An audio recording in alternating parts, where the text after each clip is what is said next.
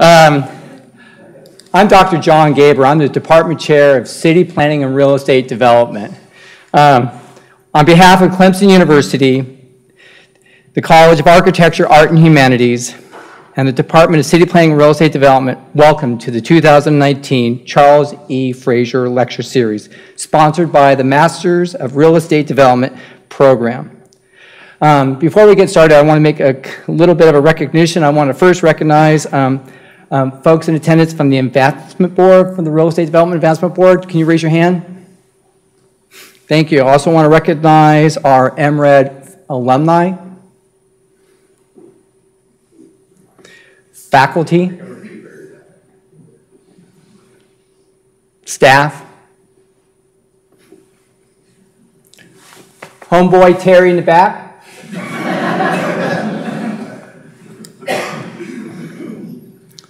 And all our friends tonight. Tonight we're here to honor a legacy of the Charles Fraser who dramatically affected the economic stability, viability of the state of South Carolina. His vision helped transform Hilton Head Island from a sparsely populated sea island into a world-class resort. Clemson University established a Fraser Endowment for Community Design and Human Ecology in 1992, funded by the friends and associates of Mr. Fraser. We are proud at Clemson to sponsor this lecture series, which attracts former associates and the family of Mr. Fraser to provide insights into the legacy and how their professional careers have evolved as leaders of today's real estate industry. Tonight, Mr. David Rawl will introduce tonight's guest speaker, Mr. Frank Brumley, who early in his career worked with Charles Fraser and went on to become a visionary and icon in the real estate development profession. Mr. Rawl was the 2015 Fraser honoree and keynote speaker. He is a graduate of Harvard College and Harvard Business School. David is a retired founder of Rawl and Murdy, a marketing communication firm based in Charleston.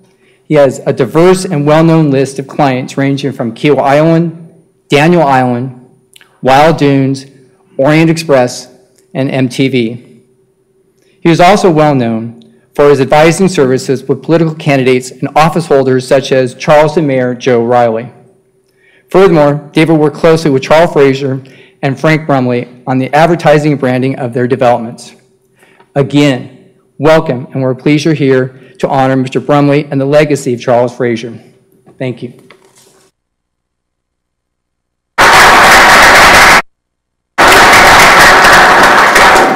I hope you can hear me. Ooh, baby. I hope you can hear me. It's an honor to introduce Frank Brumley, and it's wonderful to see so many members of his family here. I've got to say it was an honor also to give the Charles Fraser lecture a few years ago because it gave me an opportunity to think back of all the ways that Charles influenced my life and why Charles Fraser matters today. And for the students who are here, if all you ever did was study the life of Charles Fraser, you'd learn more than enough to have a good business career and, more importantly, a good life. I met Charles in, I think, 1965. I was living in New York, and a business school classmate of mine, John Trask, asked me to come down to Beaufort to visit for just a weekend. But on Sunday of that weekend, he said, let's go to Hilton Head and go on a sailboat with this man named Charles Fraser. So we went over there and we got on the sailboat. And right away, I could see this was a man with great interests and amazing curiosity. There were stacks of magazines all through the boat on subjects ranging from science to sunbathing.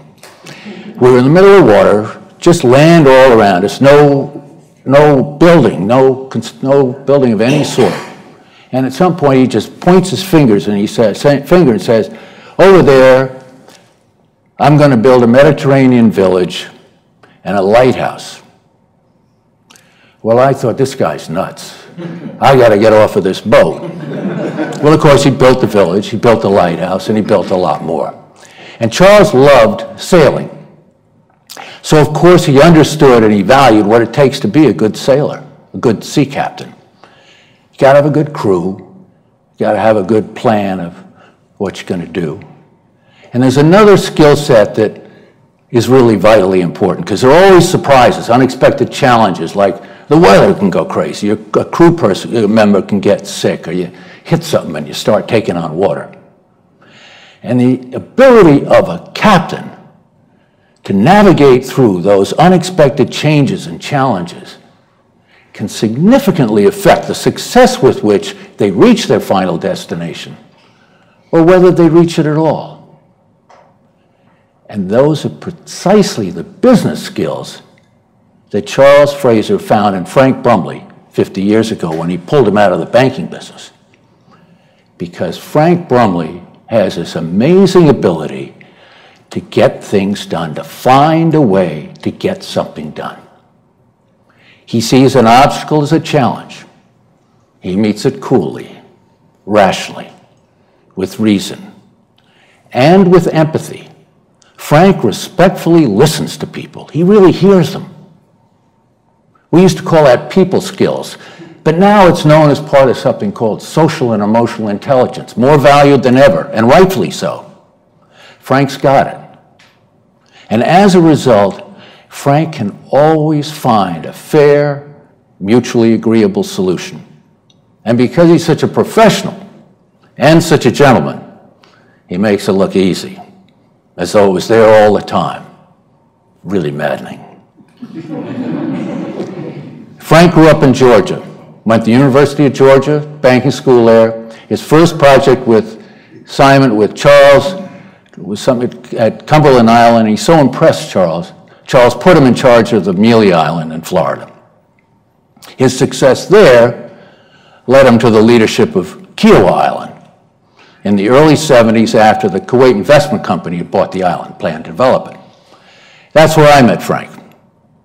And that's where I saw firsthand and appreciated and so valued his sea captain skills, because Kiowa was a real challenge. I mean, I think that other than the Kuwaitis and those of us who worked on Kiowa, pretty much everybody was against it, both locally and nationally. Environmentalists were against the development, conservationists, preservationists, Jewish groups and others drawing attention to the boycott of Arab oil, residents of the neighbor island, John's Island, who didn't want their property taxes to go up. They didn't want more traffic. That certain segment of Charleston that's against everything, they were against it too. My role with my company was to reverse that negativity and create broad-based public support for the development, help get the permits necessary and branding of the island so that it would be successful selling its real estate locally, regionally, and nationally. Very complex challenge in lots of different constituencies. And the best part of it was the opportunity to work with Frank.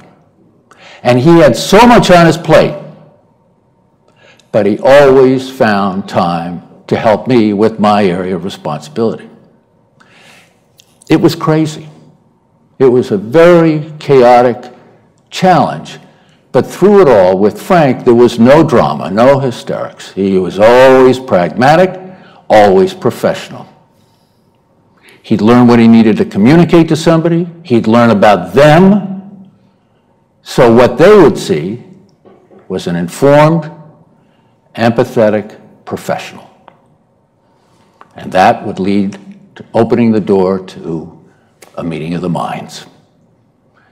So the launch of Kiowa was really challenging. It required that deft navigation that you find with a great captain.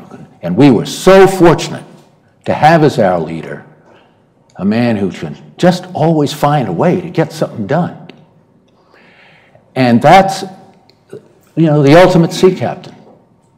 That's always been Frank's style. That was it at Amelia, at Kiowa, Wild Dunes, Daniel Island, and a whole host of smaller but very successful real estate developments.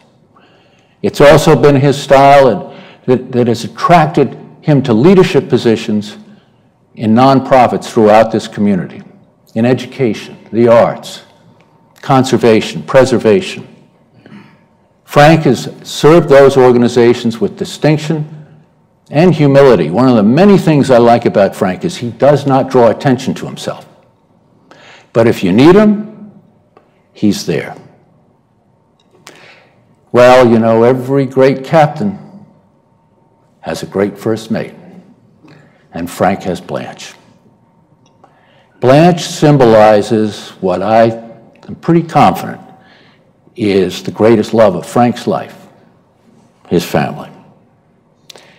And his children, his grandchildren, children and grandchildren of his brother, who with 11 members of his family was tragically killed in an airplane accident several years ago.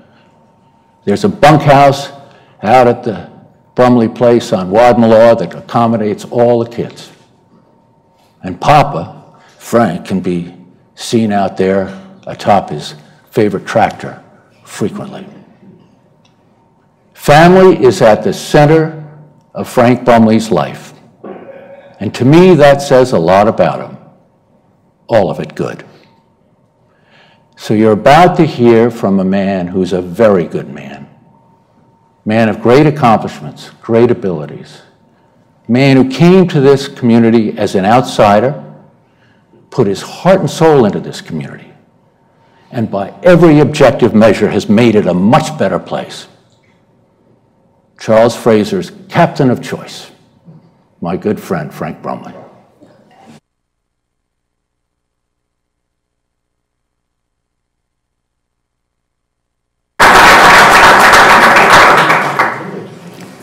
Thank you, David. That concludes the program for this evening.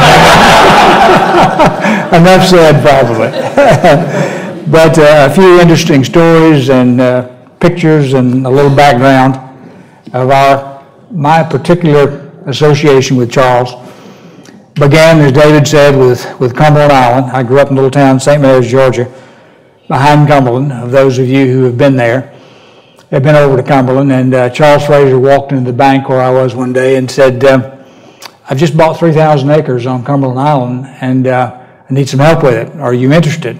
And I said, well, you know, I have a family business here, bank and a oil distributorship, and Blanche and I had moved there after graduating from Georgia and had our 3 daughters there. We were happy there. I said, you know, I really don't think I am, but thanks very much. Let's talk about it. So Charles is a very persuasive individual. So he said, well, how about let's just maybe doing some consulting with me and come and join me a day or two a month, and we'll try to figure things out.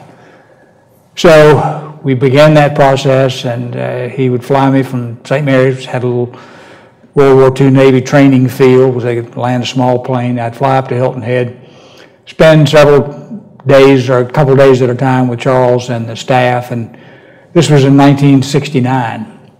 And it was an exciting time, and Charles was hiring some of the best and brightest people from around the country. Charles and I were both from little towns in South Georgia and had public education backgrounds. All these guys had MBAs and from Harvard and Wharton, and but he was hiring really great bunch of people. Blanche and I took the bait, fell in love with him, joined the Sea Pines Company, and started on the work on Cumberland.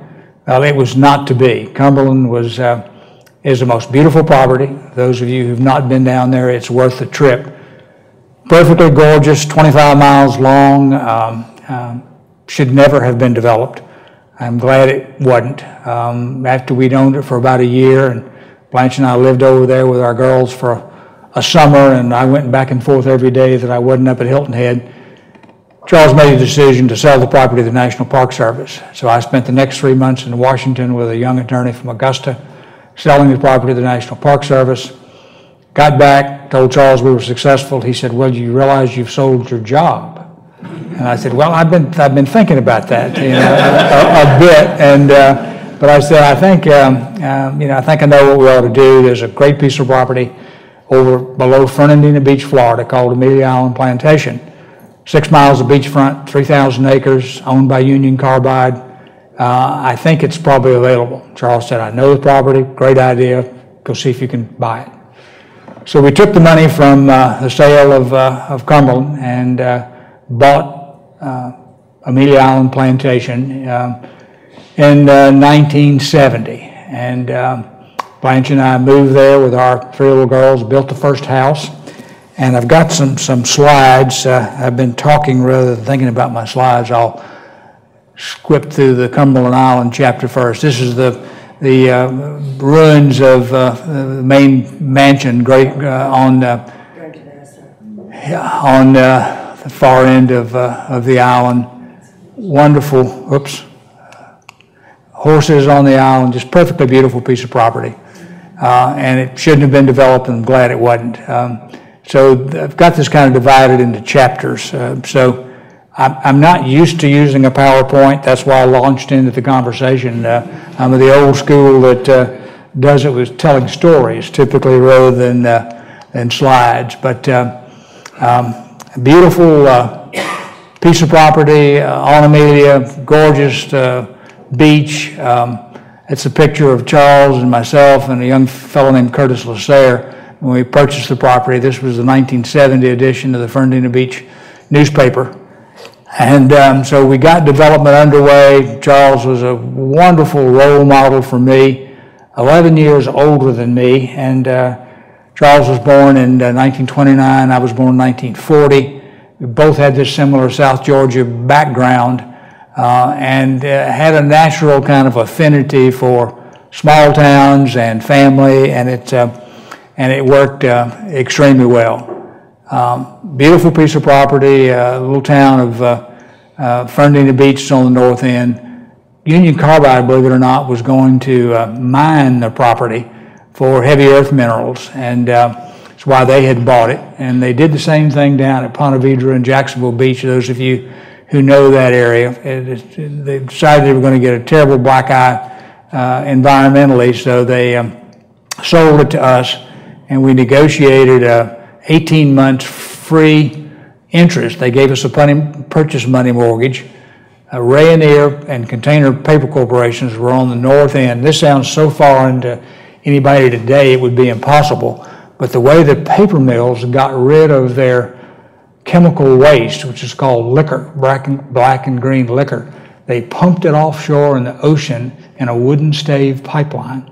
And if you fly over that area, you'd see this tremendous big black plume of chemicals out in the middle of the ocean, something you obviously could not do today. Well, the problem was that that material was also a lignin, and it produced like a detergent. And when they'd have a break closer into shore, get a lot of wave action, you'd have 4 feet of foam on the beach, which was a brown foam, unattractive. It's kind of hard for a real estate developer to explain, what was going on. So we negotiated a deal with Union Carbide that they would put the environmental pressure on Rayonier and Container, and we'd have an interest-free loan until they solved the problem.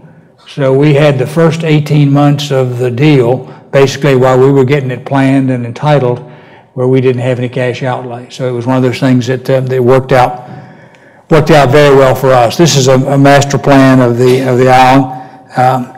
Blanche and I built the first house.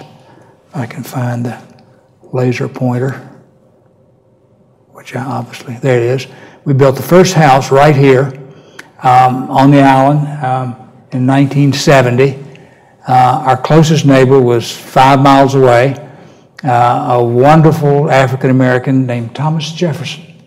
And he continued to work for the company for a long number of years until he retired. But we built a Pete Dye golf course here on the front, 27 holes. Then a Fazio course was added later. Built a small oceanfront inn here on the center of the island. And so it was a small hotel here, 27 holes, Dye course here, Fazio course down here. But a beautiful piece of property, and Charles called one day and said, Frank and Blanche, I just signed a contract with the Kuwait Investment Company to manage the development of Kiowa Island, and it's going to have to be rezoned. It's going to have to be master planned, kind of things you've been doing at Amelia for the last 4 years. Are you interested in moving to Charleston? So I went home, talked to Blanche, and it was one of those questions like, please don't throw me in the briar patch. We had visited up here, we loved it. We had a situation that made good sense for us to move, so we did. So we came here in 1974. There was nothing on Kiowa, an old wooden bridge that led to a dozen houses that C.C. Royal had started out there. He bought the property in 1952 for $125,000.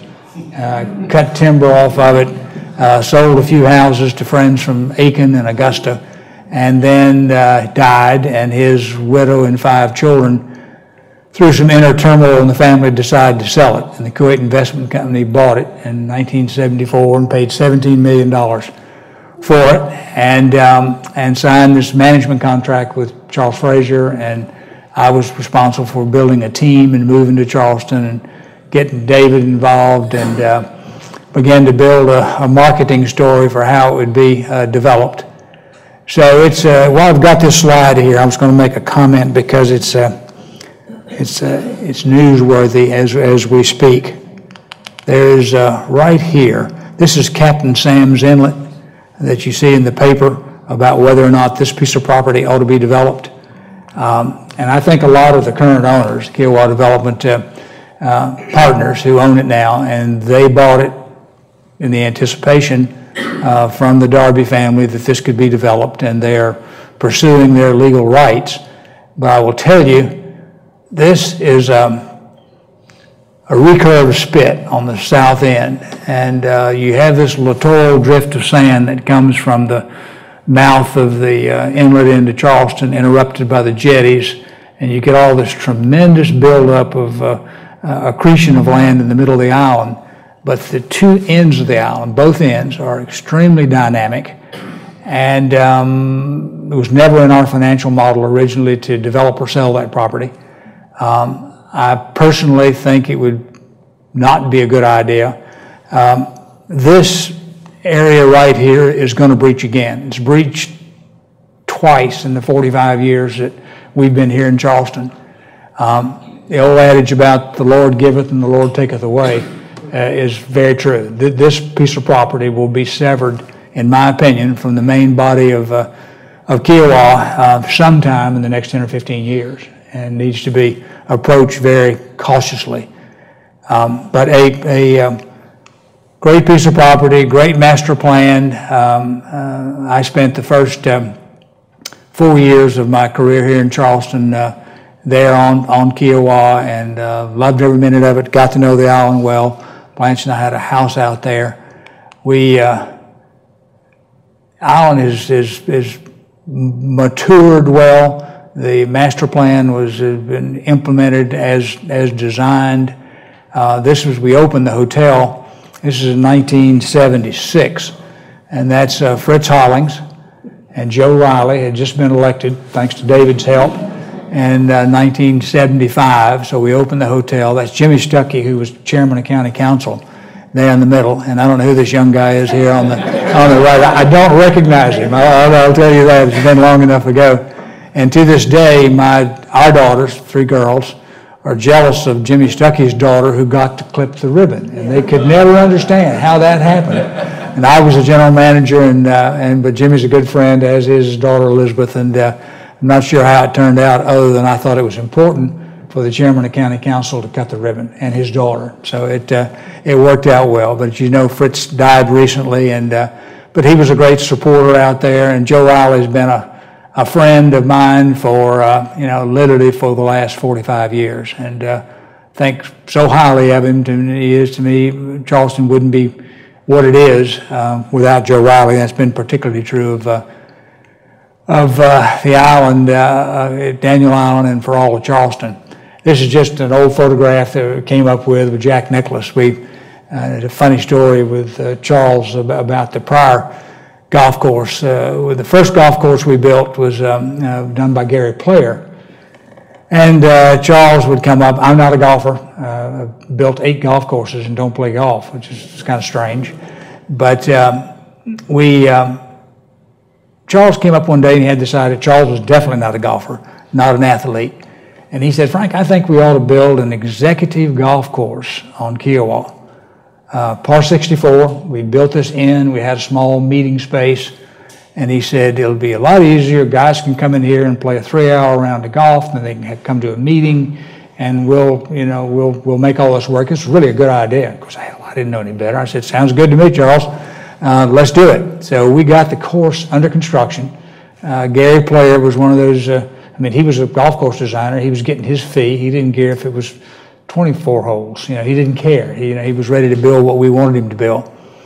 So we had it well under construction, and some of our Sea Pines people, including Hal Ravenel, who worked with us at the time from Charleston, came to me and Charles and said, you guys are nuts. He said, I've talked to every golfer everywhere.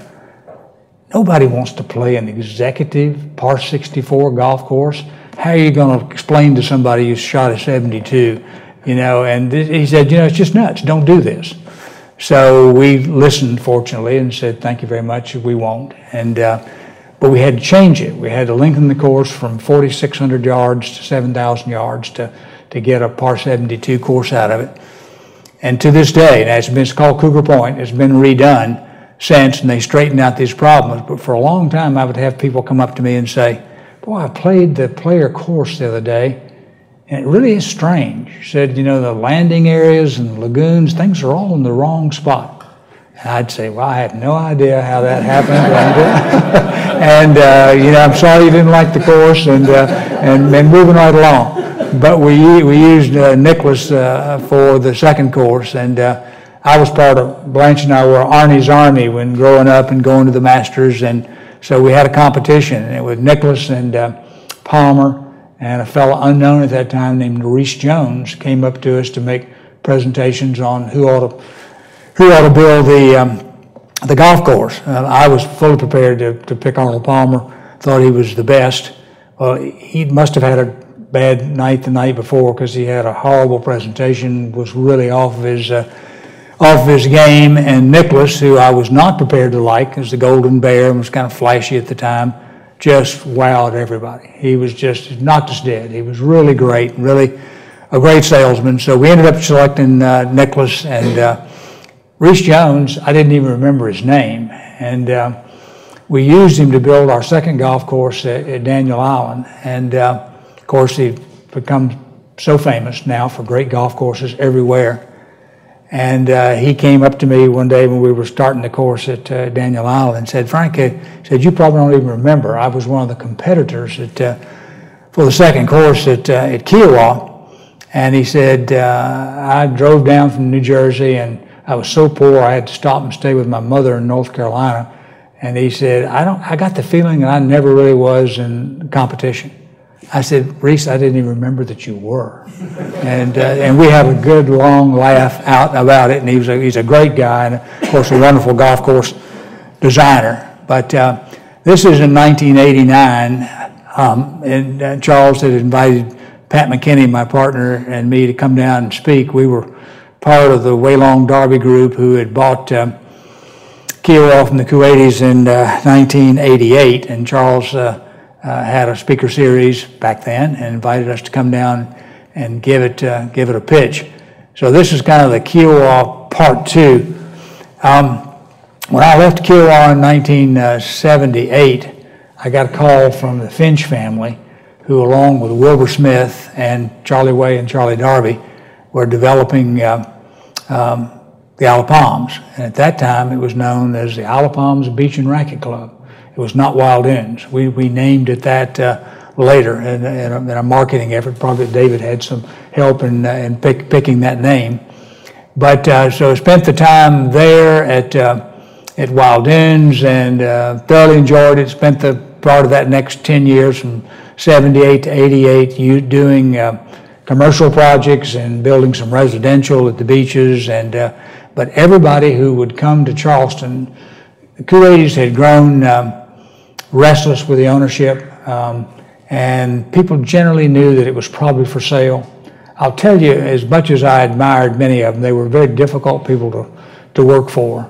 And there's an interesting story, short story, because those of you who are young businessmen in training can appreciate this. But Charles and I went to Kuwait the first time, and together, the two of us, in 1974, after he'd signed the contract, and we flew out of New York into Frankfurt and then on to Beirut, and we were going to connect through on Kuwait Airways into Kuwait City. So we flew in and landed, and I was sitting next to the window. I looked around on the airport tarmac. There were all these large burned out areas on the tarmac, and so I said to the guy next to me, I said, what happened here? He said, oh, the Israelis came and burned a lot of planes here on the runway. I said, recently? And he said, a couple of weeks ago. So Charles and I had to go into the airport to have a seat to wait for the flight to Kuwait. We walked in, the entire inside of the reception area was pockmarked with bullet holes. And literally the masonry was all pockmarked. It was very evident as to what it was, and actually there was a little plaque on the wall. And so we went over and read it, and that had happened a couple of months before. And I looked at Charles and said, what in the hell are we doing over here? This just doesn't make any sense to me. And he laughed, thought it was a great adventure. And so we spent some time in Kuwait, but the Kuwaitis were an interesting group of people. They were top level. A fellow named Abdul Latif Al-Hamid was trained at Harvard, had his MBA from Harvard. He was president of the International Monetary Fund. He was a brilliant and wonderful personality, but below him there was virtually no bench depth. You had a group of people, our contemporaries they were flush with the oil money. There was a certain arrogance that was built, that came out of that newfound wealth.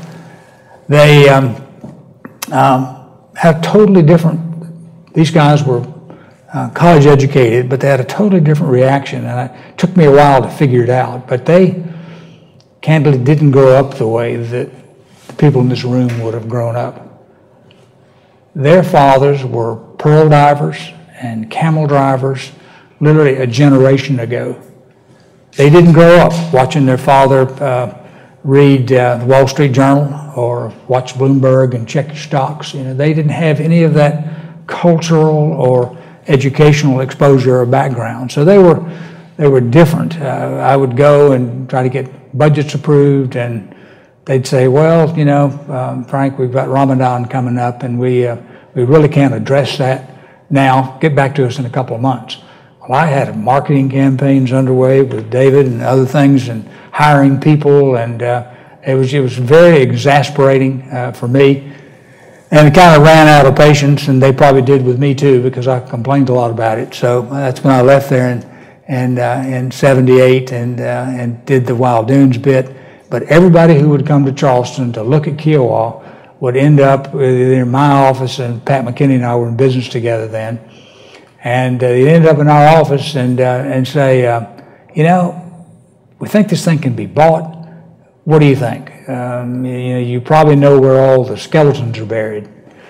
And Pat and I would laughingly say, well, we know where they're all buried, and we still have the shovels. So we were involved in it to that degree, but it really hadn't been messed up. Island's still in great shape. It hadn't been ruined, and it ought to be purchased. So John Rivers, a local businessman who owned Channel 5 at the time, and his brother-in-law Bronson Ingram, and Pat and I put it under contract for $100 million in 1988, and that did not work out for a number of different reasons. We only had our 90-day option on it, and it was announced in the paper that it was not going forward, and I get a call next day from Charlie Way. And he said, Frank, see, you and Pat are not doing the Kiowa project. Are you interested in doing it with the beach company? Are you interested in being our partners and joining us? And we'd had a very good run at Wild Dunes where they were partners. My brother and Charlie Darby were classmates at Duke. We knew the family well.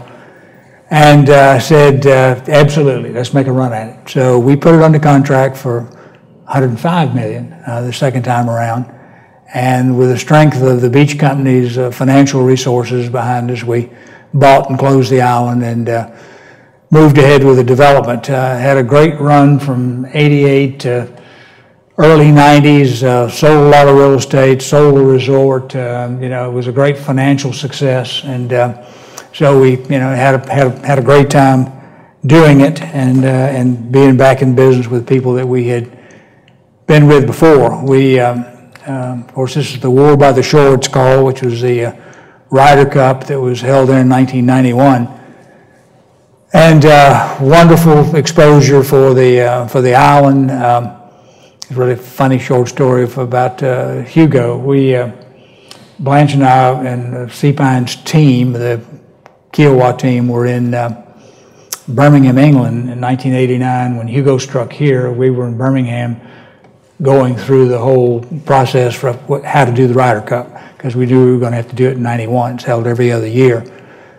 So we were there. Hugo struck. I spent most of the time on the telephone. We checked out of the hotel. My phone bill was more than the hotel bill was, trying to follow track, see what was going on in Charleston. And so the story for the next probably 6 or 8 months in Charleston was, did you stay for the storm? Or did you stay for Hugo? Did you ride it out? Where were you? Did you stay here? And Blanche and I, first couple of times, said, no, actually, we were in Birmingham, England. And the first guy looked at me and said, boy, you really got the hell out of here. So it wasn't the reason we were over there, and we were sorry to miss that some of our family was here, but it was a great period of time. ULI Award for Excellence, Large Scale Recreation Community, was given to Kiowa in 1996, and which shortly thereafter, Morgan Stanley had been our real estate investment partner out there. They needed to, had shelf life and a partnership interest. They needed to make a move, and so they were selling. Charlie Way and his family decided to, and I decided to sell my interest because I was actually beginning to look at Daniel Island and didn't want the conflict of interest. So Pat McKinney and the Darby family stayed in the ownership. Steve's family, Charlie Way and the group, sold our interest, and I began the pursuit of Daniel Island. Wilbur Smith, who had been a partner at Wild Dunes, was doing the traffic plan and for Daniel Island for the Guggenheim family, and he called me one day and he said, Frank, are you thinking about getting involved in Daniel Island? I said, well, I really don't know a lot about it, but you tell me. He said, well, I'm designing the interchange. It's going to happen. It's going to happen. You better find a way to get involved. So I had several good friends in Charleston. Rufus Barkley was both a racquetball partner of mine and a business partner. We had invested in things together, and I used Rufus as a mentor and faithful partner, and I asked him about it, and he said, sure. I said, I'll take you to New York to meet the Guggenheim family, Peter Lawson Johnson, who is the primary control, the Guggenheim heir. I'll take you to New York, and we'll spend the day in the Guggenheim offices and get to know Peter. And so we did, and long story short, was invited to participate in a competition to do a master plan for Daniel Island. 17 teams from around the United States competed. I put together a team that included Union Camp Paper Company from Savannah as my financial partner, and the planning firm Sasaki Dawson DeMay from Watertown, Massachusetts, who had done Harbortown. I'd gotten to know the Sasaki people, and a marketing expert named Robert Lesser. We put it together and made a competition pitch, and got a call one day to come to New York. We'd been shortlisted. The 17-member group had been shortlisted to 5 groups, and we were in that group and should come to New York and for an interview. And we did. Thought that it went well. Came back and got a telephone call and said, Frank, we've got bad news and good news. The bad news is your team finished second. A group called Olympia in York. It was a big international planning and development firm based out of Canada. Were successful. The Guggenheim family thought it was going to be more of they're New York based. They thought it was going to be more of a national project than it turned out to be, and they thought they needed a national developer, so they hired O&Y.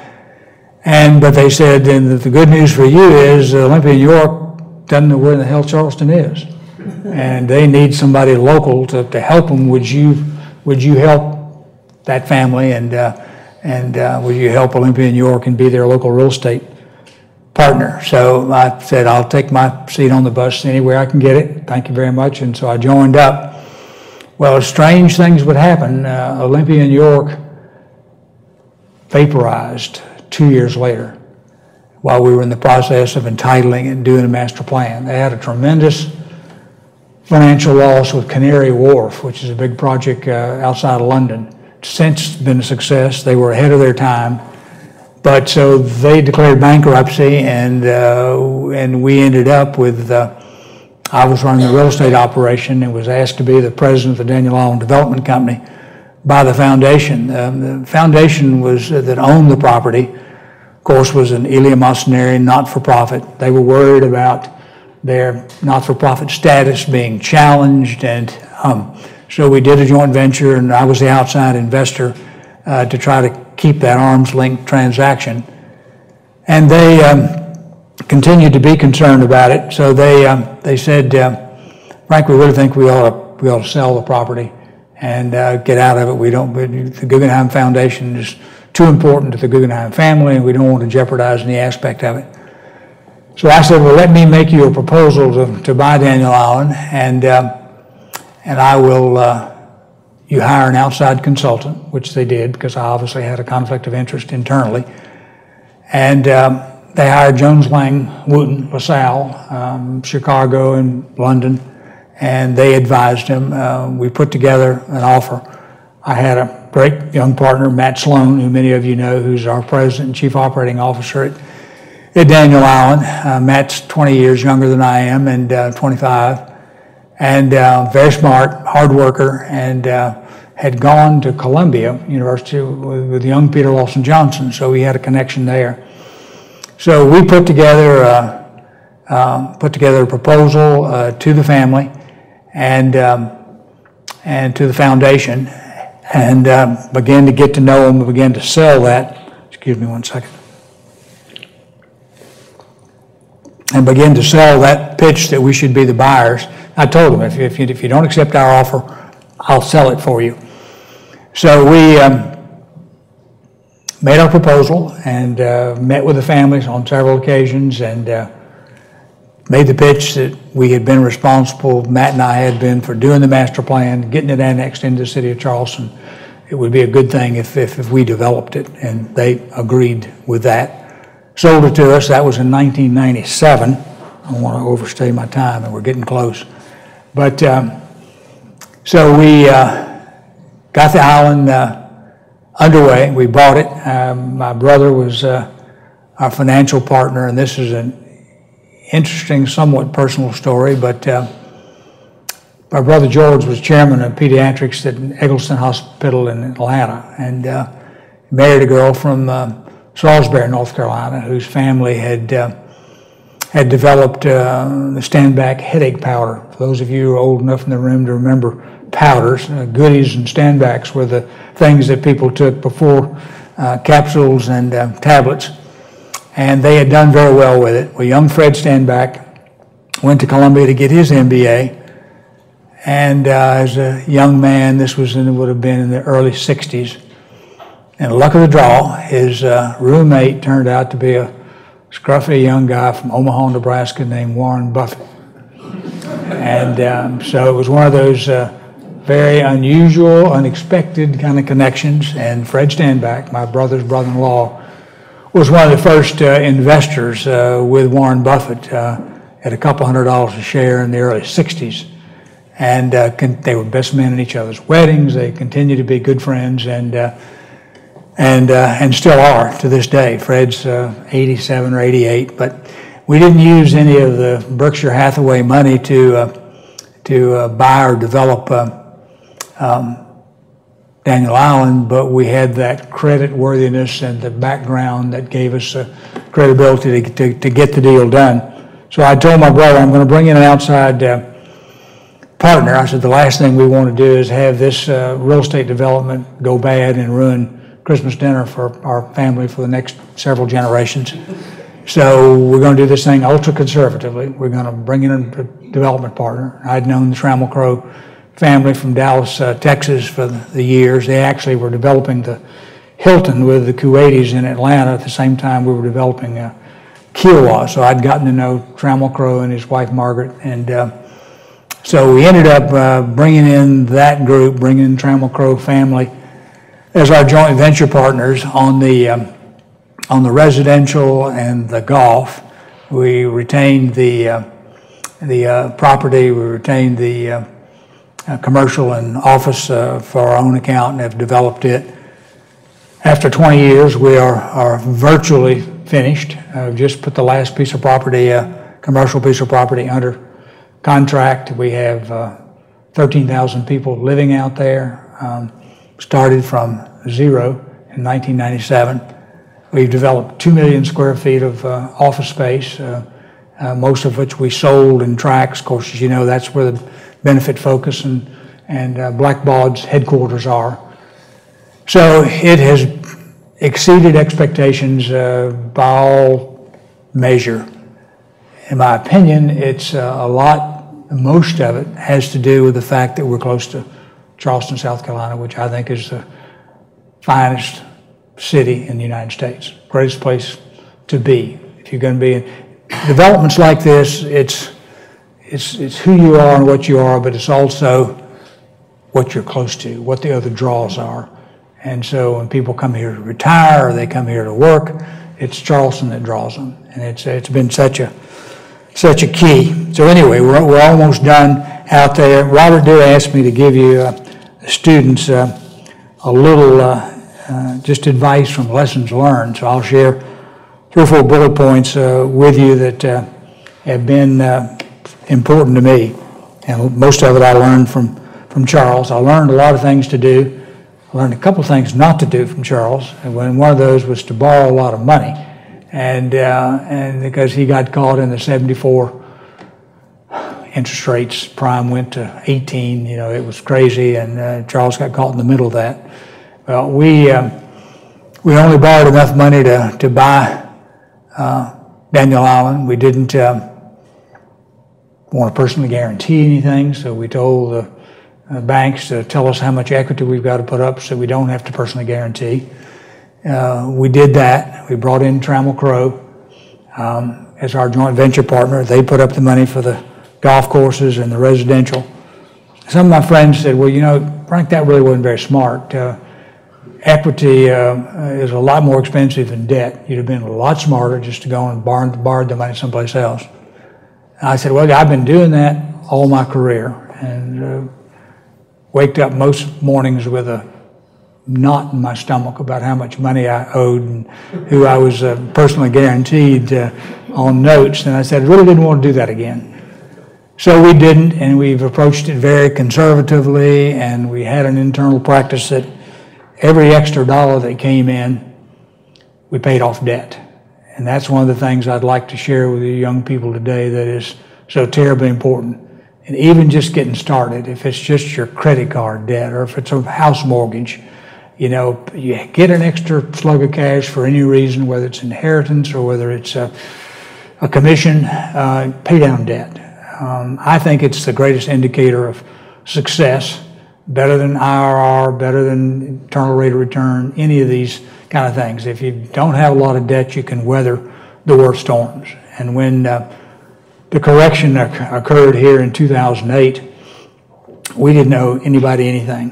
And so we hunkered down and rode it out. And all my good friends in the business, most of them, Sea Island Company, the Cliffs, the Reynolds Plantation, all owed a lot of money, and they all went busted.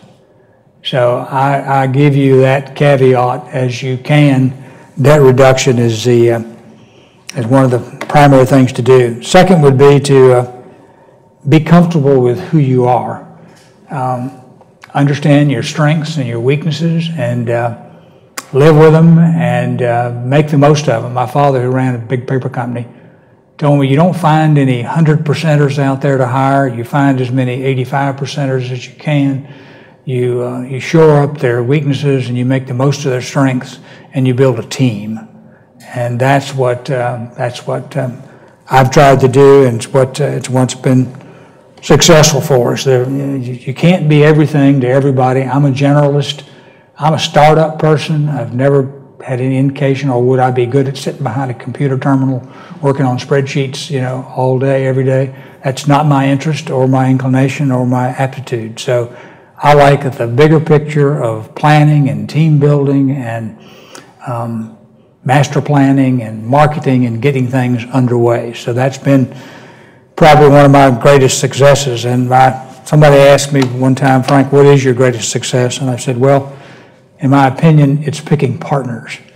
And my first and most outstanding partner is my wife, Blanche. Have our 57th wedding anniversary in December of this year. We have a wonderful family, a number of whom are here tonight, and grandchildren. And I will just give you a quick rundown on them because I'm proud of them, and there's also a Clemson connection. But grandson Hayes is here. He's a rising senior at Alabama. His sister Blanche is Saturday a week ago cum laude graduate of Alabama. Brumley is a graduate of High Point University in High Point, North Carolina. He is out of school and works here with Palmetto Commercial Properties. Vanoy Smith is here in the ready-mix business with his family, Van Smith Concrete Company. The fifth generation of his family with that company, and they've been in business here for more than 100 years. So we've got some good, deep Charleston roots. But Vanoy's real claim to fame is he's getting married next March, and his bride-to-be is here, Maribel Culbertson, who is a Clemson graduate and of MUSC. So we're delighted. If they would stand up, I'd like for you to see them. That's right. So we're very, very proud of them.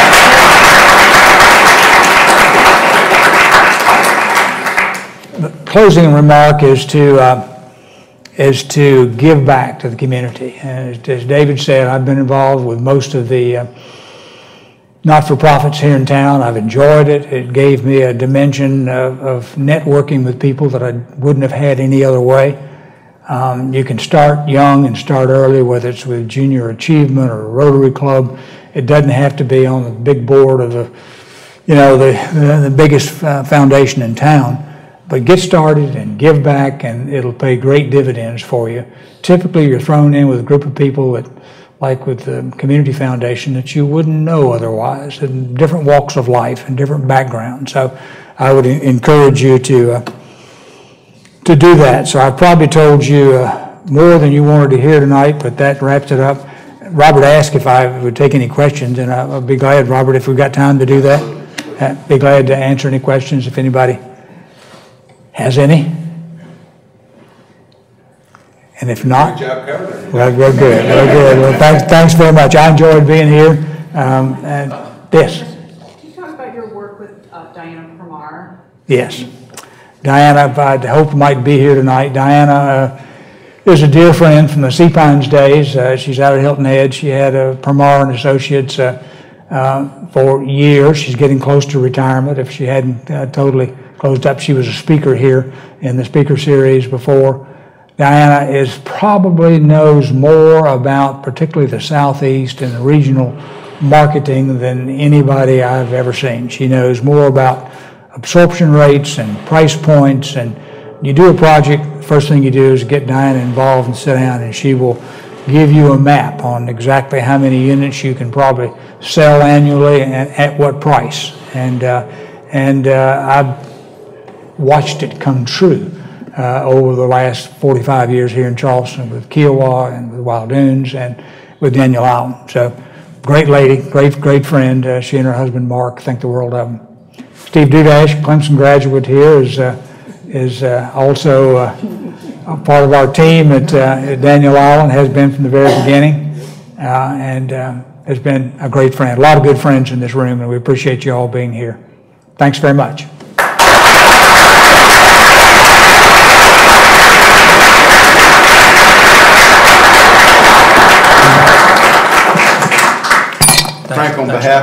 MRED program, Real Estate Development Program at Clemson. Thank you for a great evening. Your comments were wonderful. David, your stories as well, so we have a little something for both you gentlemen.